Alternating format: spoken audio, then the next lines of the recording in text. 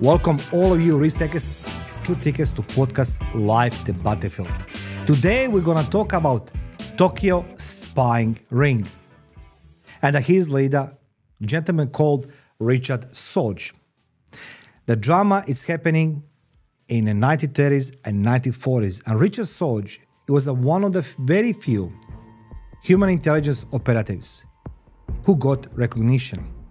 On that topic, I'd like to share something with you. From my personal experience, somebody who spent substantial amount of time working in military and diplomatic security intelligence services, I can tell you with 100% accuracy, most of the time, the people who work in clandestine services, we're talking about human intelligence, they don't get recognition from their own governments.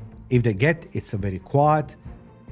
Nobody sees the daylight, no newspapers, not the big titles, nothing. You are just there to do your job, and you need to do your job very well, because some instances your government is going to betray you, will not trust you, like in case of Richard Sorge. And most importantly, Richard Sorge, he got recognition. Little bit too late, but he got it. So let's go dig deep into this conversation about Tokyo spying ring and what you can learn from this one. I have no doubt there's many documentaries and movies about Richard Sorge, but who he truly was. Don't forget that during 1930s and 1940s, a Soviet spy of German ancestry established a highly successful spy group in Japan. The Soviet authorities ignored Richard Sorge, warning that the German invasion was unavoidable in 1941. And that invasion was called Operation Barbarossa, started on 22nd of June 1941. But that's why following the attack, they relied on his words and devised a defense strategy based on them. I must say that very few spies have had as much success as Richard Sorge. From 1933 until his capture by Japanese authorities in 1941, the fearsome Soviet agent infiltrated the German embassy and the top levels of Japanese government, giving Stalin administration with the key intelligence that literally changed direction of the World War II. Now, let's go dig deep into his biography.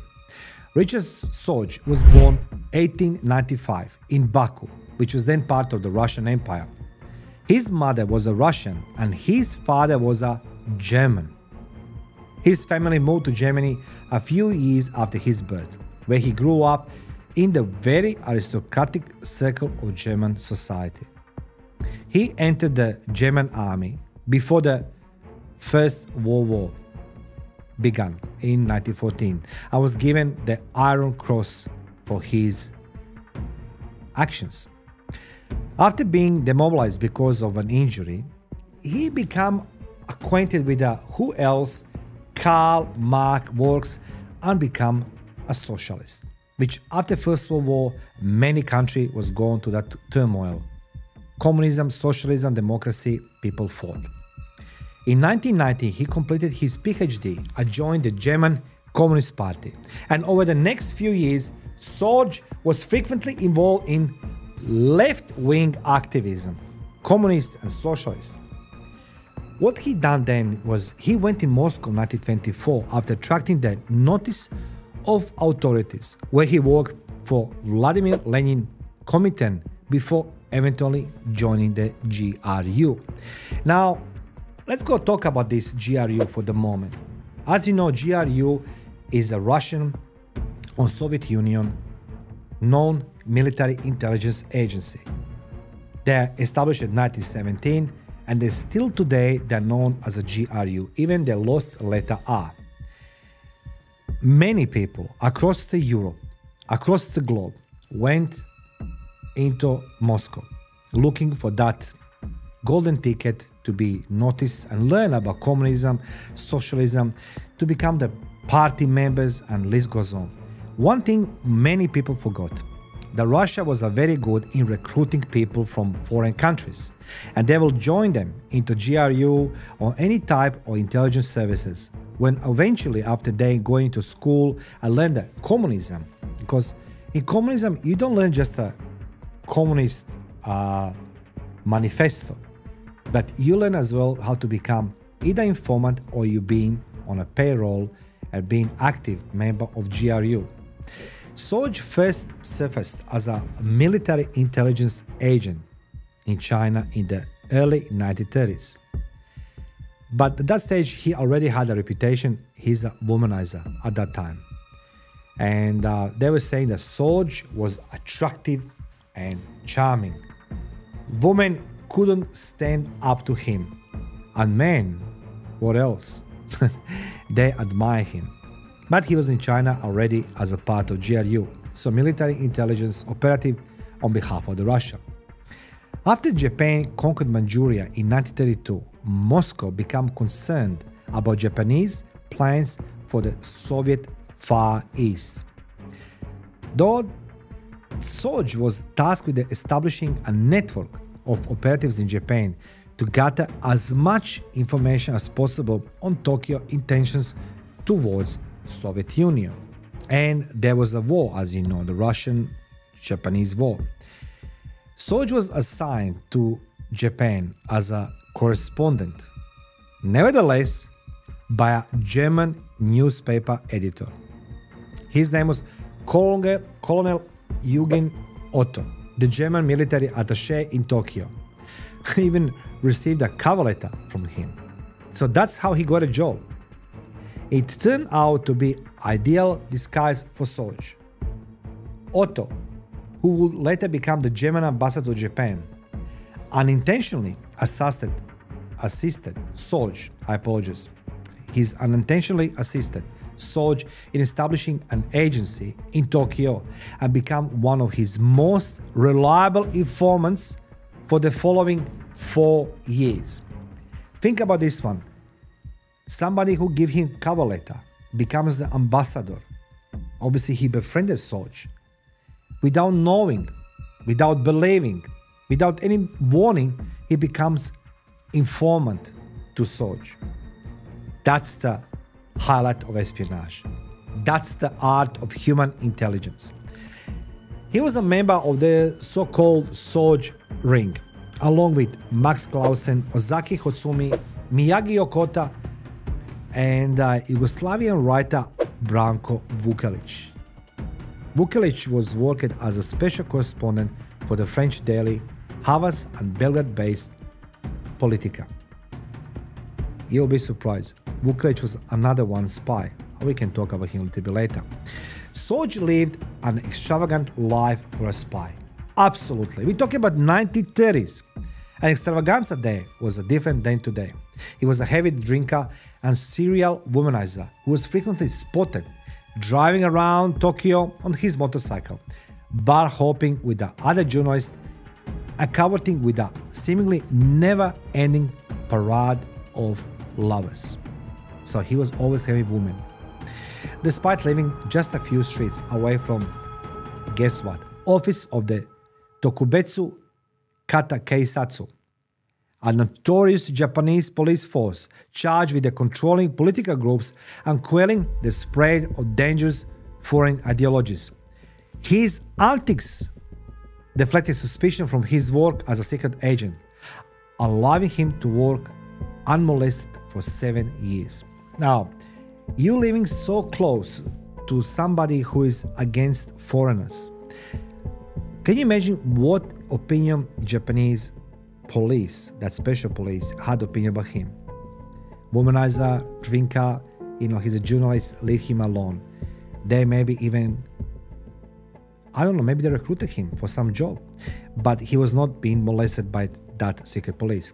Sorge resided that near police station in Tokyo and was frequently spotted making intoxicated noises in public areas while surrounded by ladies. Can you imagine 1930s those?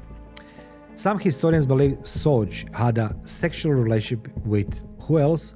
with Eugen Otto's wife, the same guy who gave him a job and became later on ambassador. According to certain sources, the German ambassador witnessed all of this. He witnessed it since Otto was assisting him in better understanding the Japanese political environment. Sorge became aware of the German-Japanese negotiations opposing the Anti-Comintern Pact, which were aimed squarely at the Soviet Union. And don't forget, in the 1930s, everybody was positioning themselves for the Second World War, German and Japan mostly. It was one of his first successful intelligence missions in Japan. Then, in 1939, he warned of Japan's efforts to persuade Germany to create anti-Soviet military alliance, causing Joseph Stalin to strengthen negotiations with Berlin, culminating into Molotov-Ribbentrop Pact of will not attack each other. The move effectively blocked Japan's ambitions to attack the Soviet Union alongside Germany, forcing the Russians to fight on two fronts. So that was his first big job. Sorge foresaw a German invasion on the Soviet Union as early as December 1940. That was it. Germany invaded Russia 6 months later, 1941. Stalin opted to ignore those warnings, labeling Sorge a freak who reopened Japan factories and brothels. That's how the Stalin saw his number one spy in Japan. Freak who reopened Japan's factories and brothels. However, as soon as the attack began, Stalin's attitude toward the top intelligence officers shifted. If Japan had launched an attack on Soviet Far East at the same time as Germany launched the offensive on the European front, the results would have been disastrous. But Japan opted not so. Japan, on the other hand, was at war with China and had to choose between attacking the Soviet Union or attacking everybody else, French, British, and Dutch territories in Asia, because they needed raw material. Needless to say, in December 1941, they attacked Americans as well. Sorge's source for information on Japan was Ozaki Hotsumi, a respected Asahi Shimbun correspondent and communist sympathizer. But Ozaki worked as a cabinet consultant for Prime Minister Konoe Fumimaro for a period, maintaining close touch with the members of the Premier Inner Circle and gaining access to, more or less, confidential material, which he then passed to Sorge. Sorge advised Moscow that Tokyo would concentrate its efforts on the southern front and invade Russia only if the Red Army was destroyed fast in the fight against Nazi Germany. That's a very interesting statement. The master of espionage persuaded Otto to confirm the information that Germany had not persuaded Japan to launch an immediate attack on the Soviet Union. Can you imagine that conversation? Based on these figures, the Soviet Union sent 15 infantry at 3 cavalry divisions, 1,700 tanks and 1,500 aircraft from the Russian Far East to European front in November 1941. And that battle for the Moscow, it was an example where the Germans broke their teeth and they need to withdraw hundreds of kilometers back. Sorge's secret radio signals were encrypted using one-time key, a Soviet encryption technique, and looked like an abracadabra to the Japanese secret police. Nonetheless, Sorge was suspected. You must understand that's one thing how the intelligence services work. There's no difference between then and now, because you are the white man in Far East country, Japan, and secret police listen everything, and they're listening most of the time when you don't think they don't listen. And of course they're gonna connect some dots. Somebody must be the suspect, particularly when you see that some signals has been sent or received in a manner that you can't understand straight away. They must be foreigners. That means that Sorge was suspected. Now, Sorge was apprehended when a Gestapo officers from the German embassy was dispatched to follow him. So the Gestapo sent his men to follow Sorge. According to some reports, the seamstress, who was recruited by the low-level agent Ozaki, she betrayed Sorge operatives when she was caught. Again, women. In October 1941, Richard Sorge was arrested. So what he did? He decided to assist with the authorities in exchange for them not arresting his sweetheart Hanako Ishii and the wives of his colleagues. He loved women. Even he's been betrayed by women. Surprise, surprise, that was accepted by the Japanese. After 3 years in prison, the Japanese authorities offered Sorge in trade for a Japanese prisoner in USSR. But the Soviets denied knowing him. Now, that's very interesting, right? You're not ours anymore. We don't know you. His return to the Soviet Union would annoy Stalin, who had rejected Sorge's warnings that Germany was ready to attack. Now, in 1944, Sorge and Ozaki were executed. So, didn't his warlord Stalin profited from his information? Yes, he did. But when it was a time to exchange, I don't know you, because credit is mine, not some guy who loved the women in Japan. And this is the interesting thing. Sorge has been recognized, but not under the Stalin, but under Nikita Khrushchev presidency in 1960s. The Kremlin uncovered the spy's narrative, declared him a hero, and honored him with a status and other honors. Sorge did not appear to like his life of intrigue. He often lamented that if he had lived in more calm times, he would have been a scholar. But his covert activities helped shape the conclusion of the World War II and the trajectory of the modern history. Ladies and gentlemen, Sorge, the womanizer, but yet the top spy for the Russians till 1941.